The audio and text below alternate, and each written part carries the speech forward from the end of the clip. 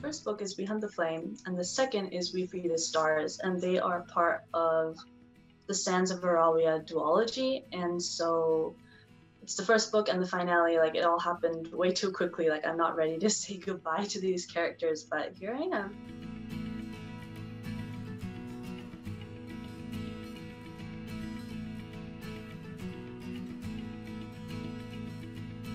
Unlike most authors, I wasn't always a writer. I didn't start writing as soon as I could hold a pen.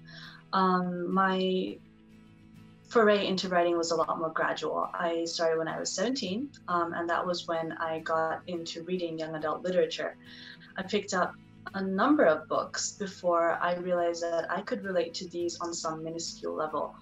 And then eventually I realized that I could write a book too. Like I could give this a try. I've been reading so much that I might be able to make it work. I found myself connected to and drawn to fantasy, where these stories where characters were like riding on horses into faraway lands and forests and kingdoms and all of that stuff. These are stories that people can't relate to except on an emotional level. Like we don't live those lives. Those are completely out there, far out there. And that was why I was always drawn to fantasy. And I realized that there are so many other kids like me who just couldn't find themselves in contemporary and couldn't connect to them, and that they might find their home in fantasy. Representation is very, very important, not just for one culture, but for everyone, because the world of literature should reflect the world around us. And so when I was writing and when I was reading as a younger teen, I didn't see people like me. And then if I did, it was always, well, either like we were demonized or even romanticized. And that just didn't sit well, because that's not who we are. Every time we see a person of color doing something, we feel like we automatically assume that it has to do with their struggle or something that they've been suffering through. Like I didn't want to do that. I wanted to grow a platform and grow a fan base where people were just picking up my book because they were looking for a new fantasy world to escape into, a new adventure to experience.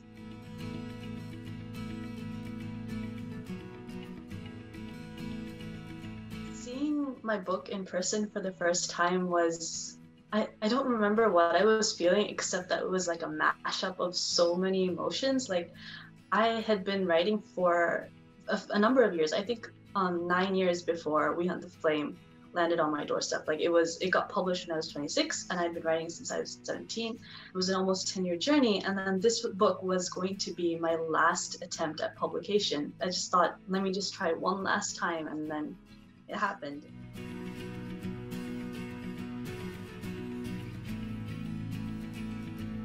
Sisters and I used to, because I was a blogger before, I used to sit down with them and like look at, oh, okay, this book hit the list. Oh, we knew this one would hit, and we would just sit every week.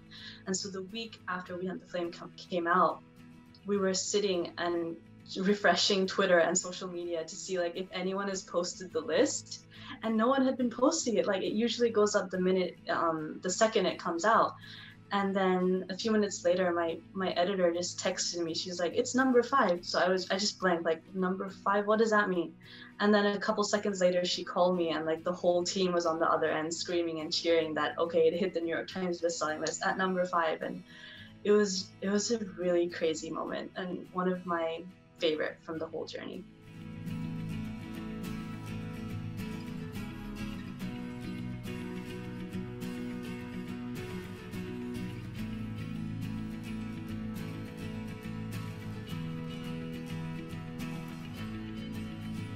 It's funny because the day that I got the email saying I was nominated for Forbes, I had also just learned that We Hunt the Flame, my first book, made Time's 100 best fantasy of all time. And I thought, okay, this is it, I've peaked. I can't possibly get Forbes as well.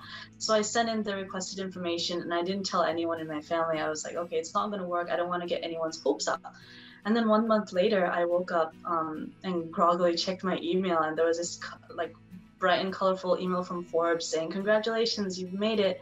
And it was just mind-blowing, astounding. Like, I'm glad that they are taking into consideration people of color and then the extra hurdles that we have to go through to get to where we are. So it was very exciting to see.